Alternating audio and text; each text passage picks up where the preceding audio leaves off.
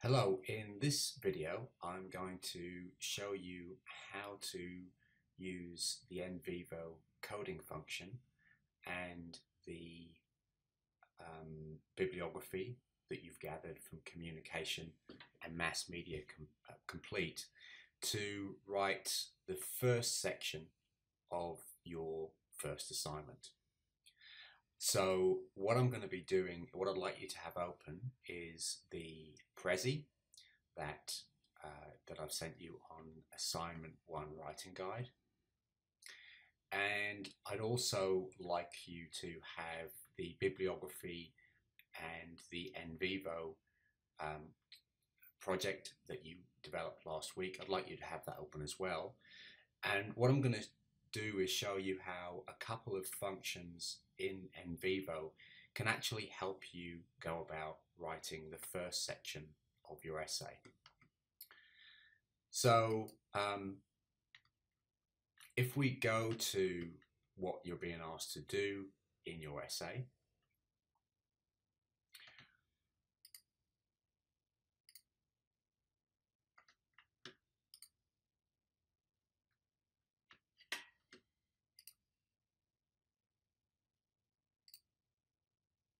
so these are the essays, and overall what I'm suggesting is that you can break down these essays into 3 component parts, and despite the fact that they have different content, they can be written according to the same structure.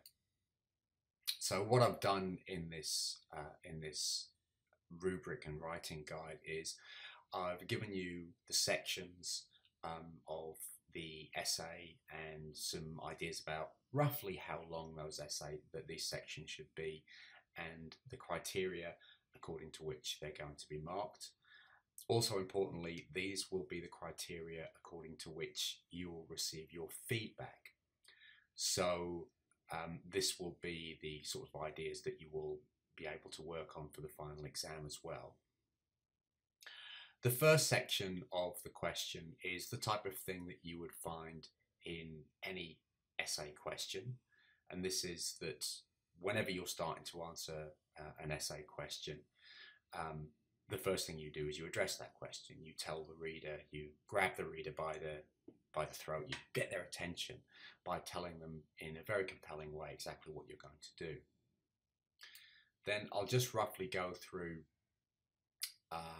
what you can do, the other sections. Firstly, the first section, after you've introduced your topic, you need to explain in general terms how the topic is related to the question of media power. And this is the section that I really want to focus in on today.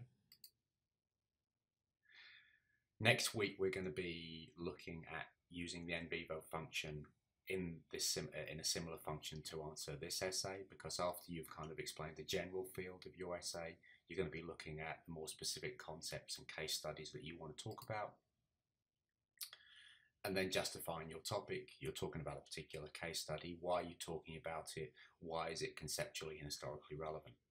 So we're going to be going over all of those things in class, but what I wanted to do in this essay in particular, in this lecture in particular, is talk about how you can begin to define your topic using the Nvivo bibliographies that you've gathered. And recall that when you're using the Nvivo bibliographies, you're really doing this to generate ideas about how you can develop your interest into a workable research project. So the first thing that I want to say is that you really can't do very much in terms of identifying a workable topic until you've read academic literature. So a lot of people right now are coming up with a topic and saying, is the topic okay? The answer to that really depends on what you've read about it and how you understand the way that your topic connects to established body of academic literature. And a way to do that is through coding Nvivo bibliographies, and that's what I'm going to show you how to do right now. So say, for example, let's go back to Communication and Mass Media Complete, and I'm just going to show you again, because I think it's worth doing this exercise more than once just to really get home what we're able to do. So suppose, for example, I was interested in doing something on the relationship between media and eating disorders. So what kind of thought process have I gone through here? Well, we kind of know that, generally speaking, that the topic of how the representation of women and women's bodies has an effect on the lives that women lead has been a long-running topic of concern. But we also know from our research on media effects that we can approach that issue of the relationship between how women are shown in the media and how they live as women in society in a number of different directions. We can look, for example, at the particular impact of particular kinds of content on particular behaviors. And that's important, but we also know that that's not everything there is to know about media influence. And we also know that it misses out a range of more subtle influences that media have on people. And those influences can be thought of in more general political terms. So instead of asking, how does exposure to, say, an advertisement that represents a woman's body in a particular way affects how you eat and drink, for example, you might instead look at how particular, the cumulative exposure to messages about women and body type kind of have more of a political effect. They play a longer term, more subtle, but arguably more important role in socializing us into thinking about what's appropriate and what's not appropriate for women to do with their bodies. So one of the very interesting and powerful ways of getting into this particular issue, this general issue of how media in general affect how women live in their bodies in general, is through the topic of eating disorders. So say I was just thinking in a fairly loose way, well, I want to get into this topic of women in media by looking at eating disorders because it's something that you see a lot about in the media. The way that media place pressures on women to look a certain ways. So I'm simply going to type in a search term which is women. I put women up here and then eating disorders. And I limited it to full text. Over on the left hand here, I clicked full text because I only wanted to get sources that I could read the whole thing. And then, of course, I connected it also to scholarly peer-reviewed journals. But what I got was this collection of 28 essays. And then, as you know, what I've done is I've saved that. What I've actually gone through is the first thing I've done is I've gone through and I've gone, well, the first thing that I'm doing is that I want to focus very specifically on the relationship between media and attitudes towards women's bodies. So I've gone through and I've clicked on sources which are about media and eating disorders. So I've kind of missed out the sources that are about literature, for example, and I've missed out the sources which are about interpersonal communication. So I've gone through and I've done a very, very quick search, and I've kind of knocked out the things that aren't specifically about media communication. And then I've left those in the folder up here. I've saved all of those and they're up here in the folder. Sorry, I've been signed out for a while. Okay, but anyway, the folder was definitely there because then the next thing I've done is I've hit save, I've hit select all. What I've done is I've done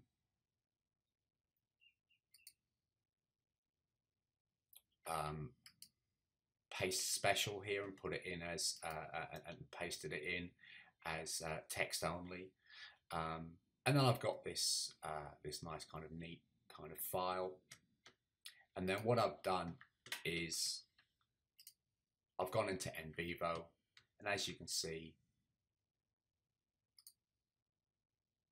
I've imported it as that document there, and here it is. So now we've seen all of that before, but what I want to show you now is how we can actually start to use codes to begin to think about how we can go about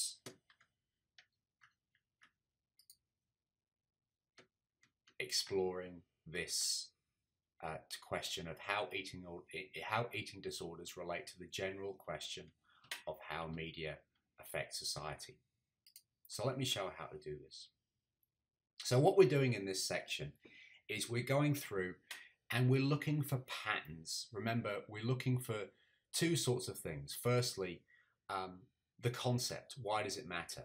Why does the question of how media engage with body disorders relate to the broader issue of how media affects society? So we're looking for why does that happen? And then we're also looking for questions of how does this happen? Okay. So what we can do is we can begin to look through this to begin to think about how those components might happen. So, for example, we've got record 1 here. And suppose we highlight the whole thing.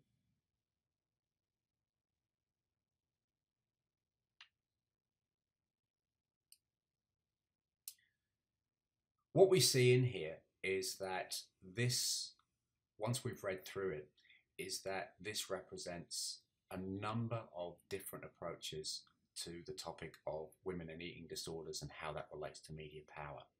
And we can begin to note that down through, firstly, through the coding function. So what I've done is I've highlighted the description of this particular article. I've right-clicked it on my Mac.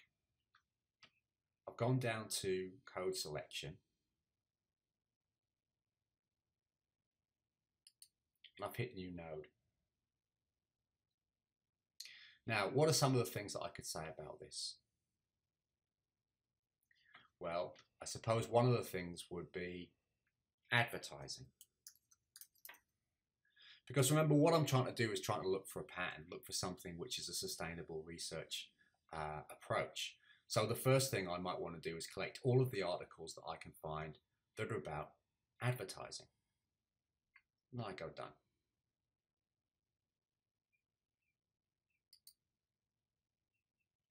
But I'm not quite finished with that, and then because there are more things that are going on here.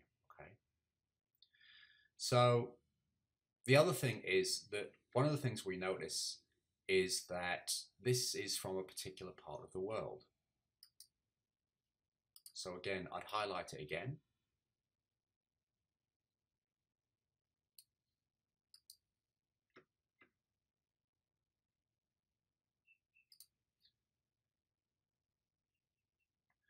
And I put India. Because it may well be that there are a range of articles that are about India. So I've done that.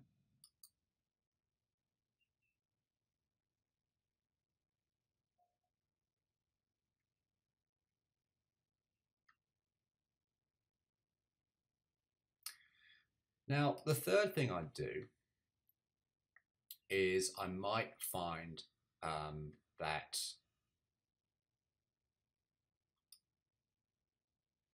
there's a particular approach here, which when we're talking about why does it matter, why does the media representation of body images and eating disorders matter?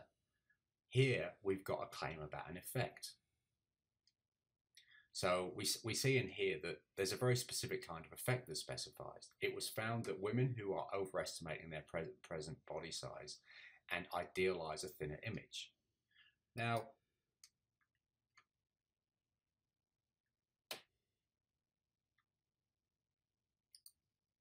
I would locate this in a particular kind of effect.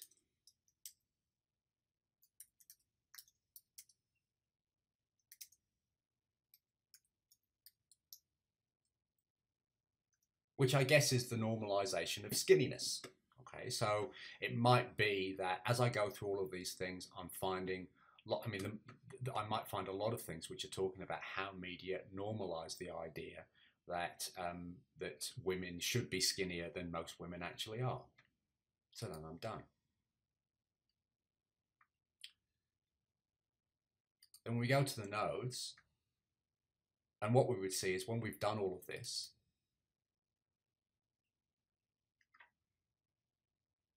when I click on the nodes, it takes me back to exactly the sources that are worth looking at.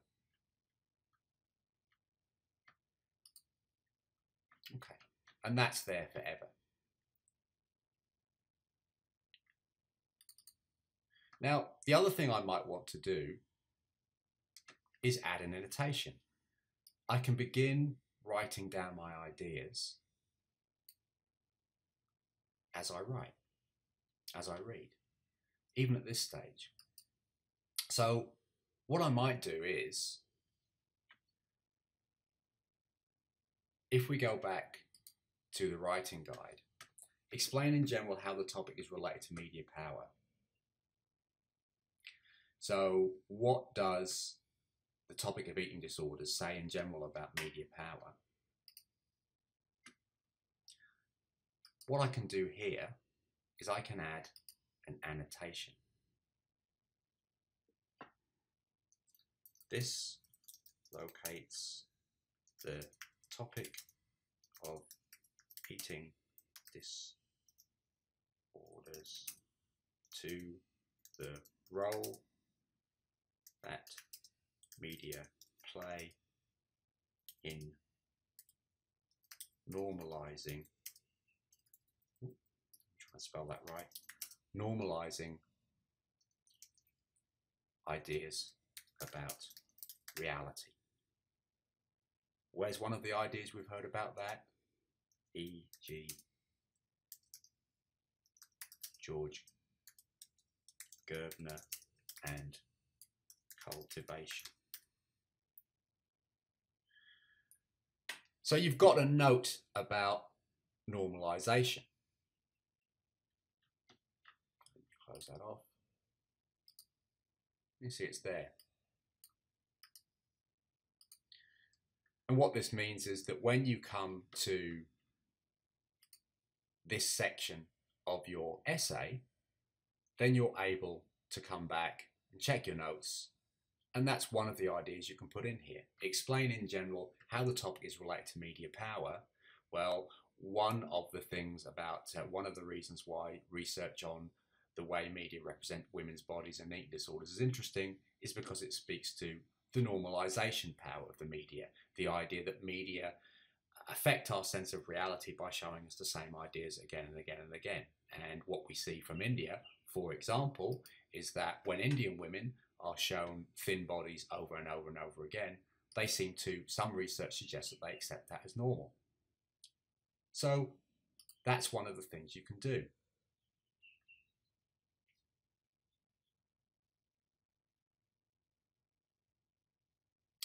Now, I suppose kind of one of the other things we can do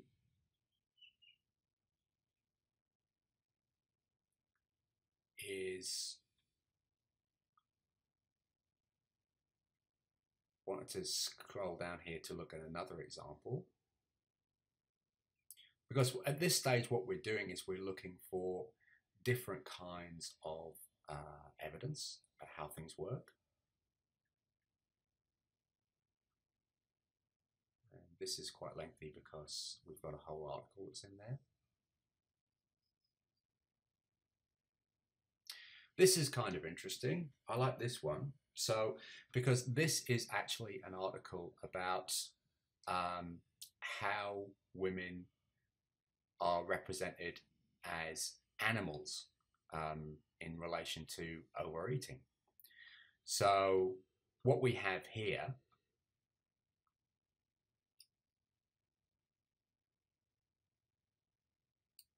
are a different set of ideas.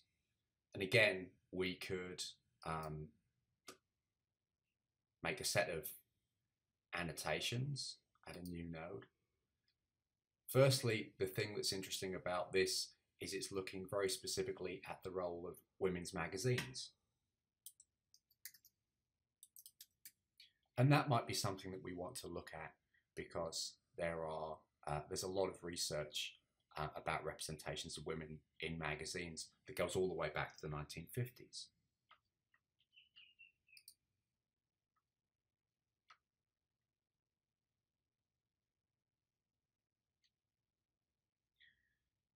I think also you're talking about, I would be tempted to put in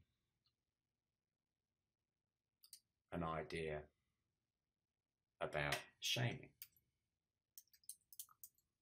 which is a little bit different from normalization. So again, we've got the possibility that, and you can begin to see how if you begin to go into your node matrices, you're beginning to see a range of ideas emerging. The ideas that we can look at specific kinds of genres, we can look at specific places, we can look at different processes through which people become, through which people come to think about their bodies. We can talk about processes of normalization, we can talk about processes of shaming. But hopefully what you can see is that there's a narrative that's beginning to come together that can fill out this section of the essay fairly easily. So let's continue on, because there was another link that I want to talk about. Now, this article is really interesting because it's about pro-anorexia, pro-eating disorder, blogging and online identity.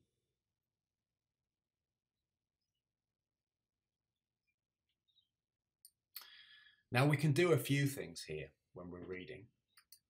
Firstly, code selection at new nodes. And actually what we're doing here is we are talking about the connection between risk and media users, but we can talk about online media users.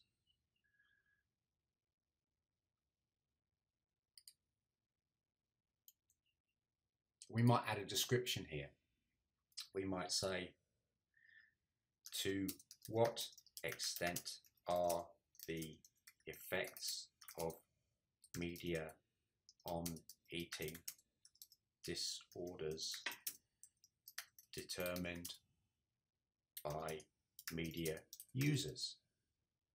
So this is kind of an interesting thing, I guess, because what we could say here is that although there's been a lot of focus on how mainstream media normalize or shame people into being unhappy with their bodies, there's actually one of the relatively new phenomenon is the idea that one of the most powerful impacts on people's ideas about their bodies comes through online networks, where media users and women in this case, and particularly young women, actually use media to define their own frames of reference around eating disorders.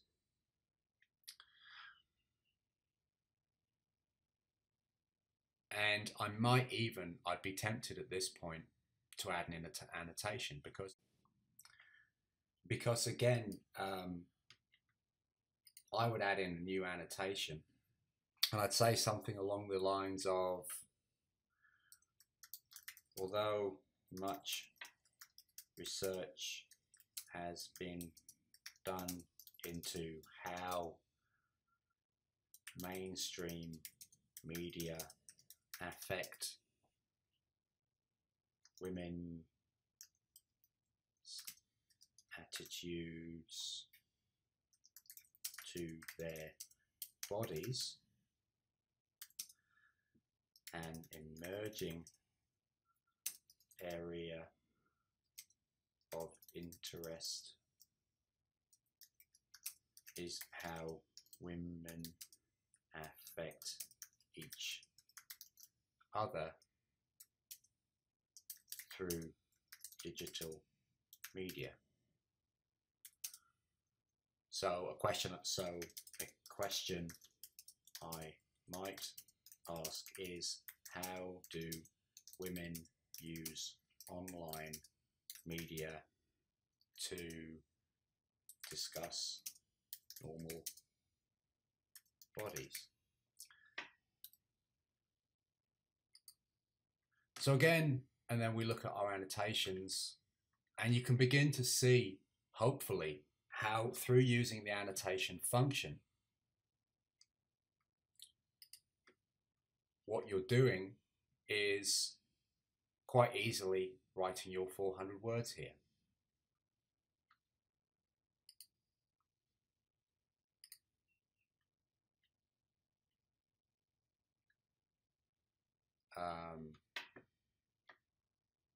Again, here we've got influence of mass media on body image and eating disordered attitudes and behaviors in females, a review of effects and processes.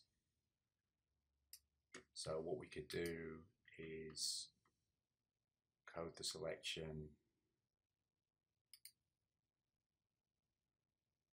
effects research,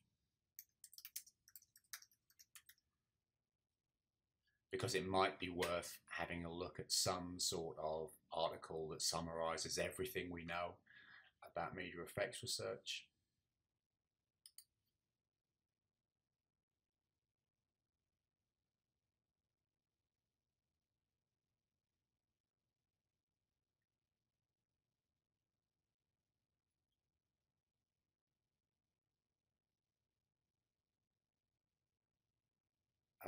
This is a really good topic. If you look through this, I think one of the things here in this particular article is it represents a different approach to understanding effects, which we can think about from a methodological point of view. So if we call this one method, for example,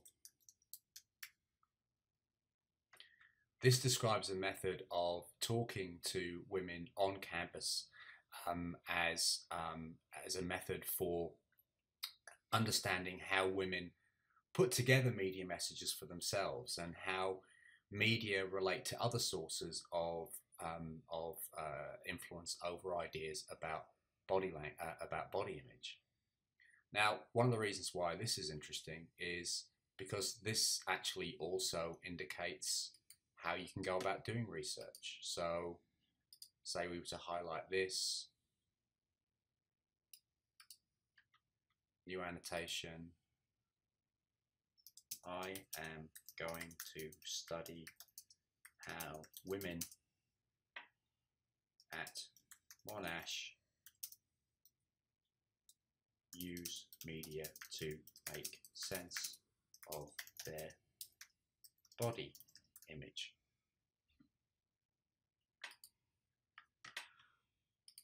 And again, if we go to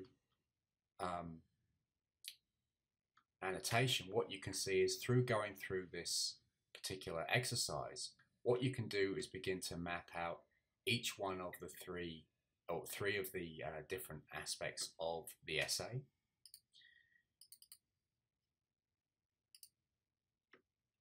You can begin to categorize ideas in the readings in a way that can contribute to the construction of your essay. And of course, you can highlight the articles that are most important for you to read in the execution of your particular research project. But of course, the really important thing, another important thing here is that what this does is, say you decide to use 4 or 5 different articles in particular. The great thing that this exercise does is it allows you to put that in a broader context. It allows you to briefly reference other research approaches to media as a way of explaining what's distinct about yours.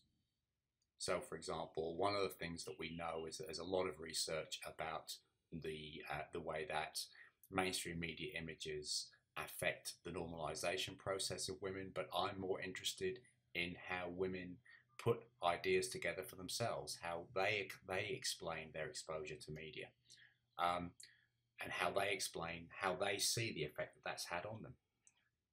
So hopefully what we can see, we're going to be going through these coding steps, coding and annotation steps in class this week. And then the week after that, we are going to be moving on to talking about your specific essays, the more specific readings on this box. But that's going to be based on the essays that you identify in through the first step. So again, this week, what we're going to be doing is coming to class and we're going to be learning how to write the second section of your essay by using the Nvivo coding and annotation function.